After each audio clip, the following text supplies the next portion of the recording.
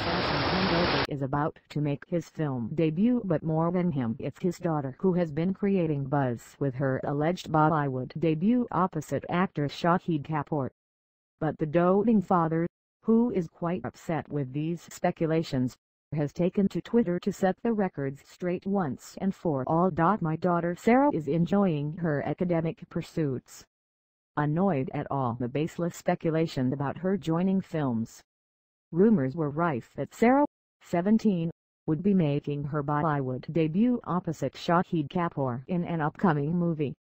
Meanwhile, Sachin has been excited about his own film debut. In March, the Master Blaster invited his fans to suggest the title for his biopic, conceived by Mumbai-based production company 200 Not Out in coordination with World Sports Group, the firm that manages brand Sachin.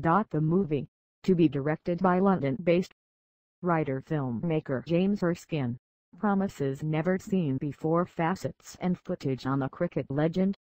Apart from his presence in the movie, Tendulkar is said to be making a lot of contribution to the project, which will capture his phenomenal rise in the world of cricket by Mumbai-based production company 200 Not Out in coordination with World Sports Group, the firm that manages brand Sachin. The movie, to be directed by London-based writer-filmmaker James Erskine, promises never-seen-before facets and footage on the cricket legend.